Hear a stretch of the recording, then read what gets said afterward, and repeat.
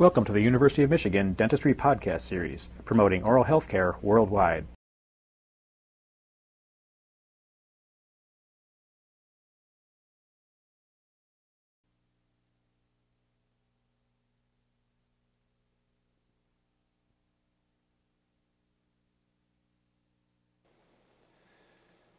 Porter wire and lingual wire technique involves construction of certain types of solder joints. The joining of a Mershan tube to a molar band, Loctite wire addition onto the main lingual wire or Porter wire, and also the addition of various spurs and auxiliary springs onto Porter wires and lingual wires to hold teeth or to do minor tooth movement. To attach the Mershan tube onto the lingual of a molar band, you first add stainless steel flux to the middle 1/3 of the lingual surface of the molar band. You add solder onto that lingual surface.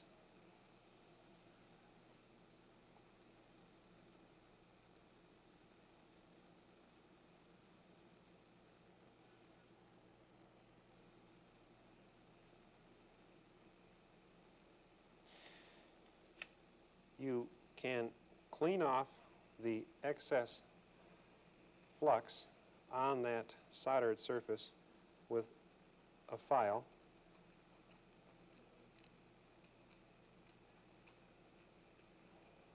And inspect the solder that you've added onto the lingual surface of the molar band. You add flux over the top of that solder that you've added on there.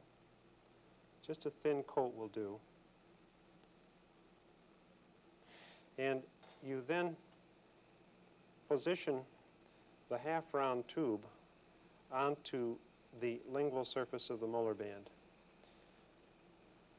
Be sure that the half-round tube is properly oriented. The wider end of the half-round tube goes to the occlusal.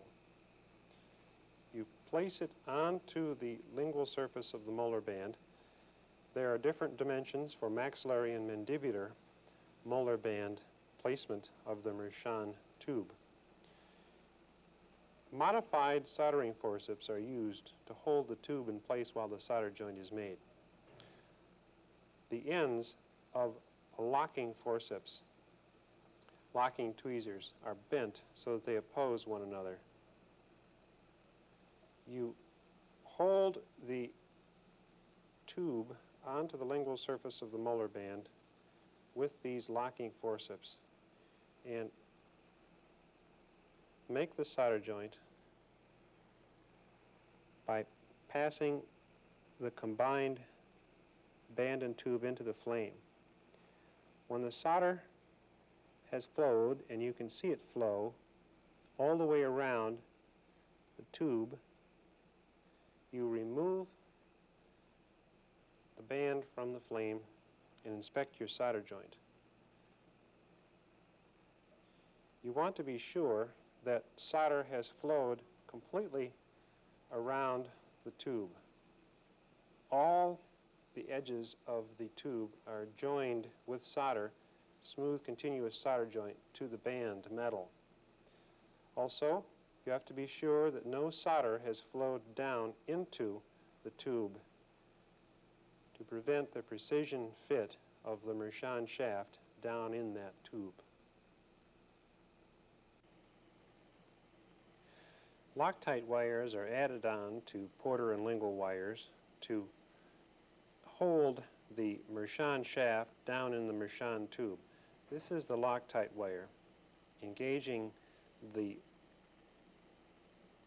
gingival end of the Mershan tube and holding the shaft down in place.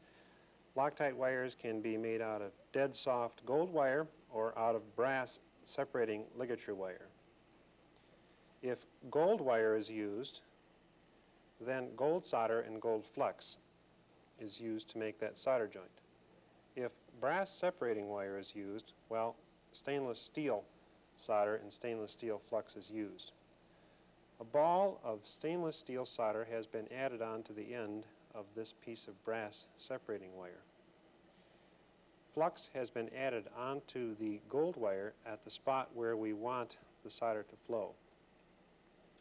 To make the solder joint, slightly cross the brass wire with the gold wire, and then you're going to pull it down into an angular relationship with the main wire.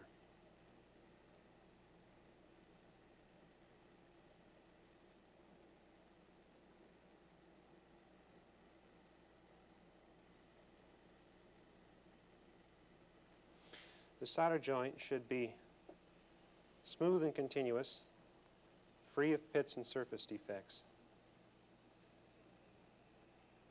Brass separating wire is also dead soft so that it can be flexed under the tube or opened, as the case may be, to allow porter wires to be inserted or removed from the mouth. Spurs and auxiliary springs are added onto porter wires and lingual wires to hold teeth or to do minor tooth movement. To add a spur onto a main wire, gold solder and gold flux is used. A ball of solder is added onto the end of the spur wire. Flux is added onto the main wire where you want to make the solder joint. The wires are placed in contact with one another and moved into the soldering flame. You heat the wire that is intended to have the solder flow to it. Solder flows to heat.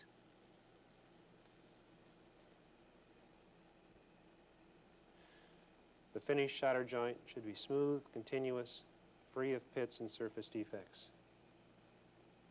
Strong solder joint. You've been listening to a presentation from the University of Michigan School of Dentistry, which is dedicated to supporting open learning and open educational resources. This recording is licensed under the Creative Commons. It may be reused and redistributed for nonprofit use. Please attribute materials to the University of Michigan School of Dentistry and redistribute under this same license. For more information on how this and other University of Michigan School of Dentistry recordings may be used, visit www.dent.umich.edu/license.